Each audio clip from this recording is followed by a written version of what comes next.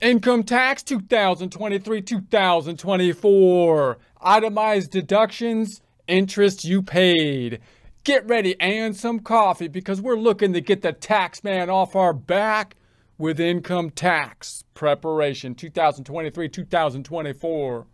Most of this information can be found in the instructions for Schedule A Tax Year 2023, which you can find on the IRS website at irs.gov, irs.gov. Looking at the income tax formula, we're focused on what I would call the below-the-line deductions, more specifically, the itemized deductions. Remembering the first half of the income tax formula is basically a funny income statement. Most income statements having income minus expenses resulting in net income. Here having income minus various deductions resulting in taxable income. Remembering that for taxes, deductions are good, therefore we look for more of them. The difference between the types of deductions include the above-the-line deductions or adjustments to income do not have to clear a threshold, such as the standard deduction, before we get a benefit from them, whereas the itemized deductions do typically have to increase higher than the threshold of the standard deduction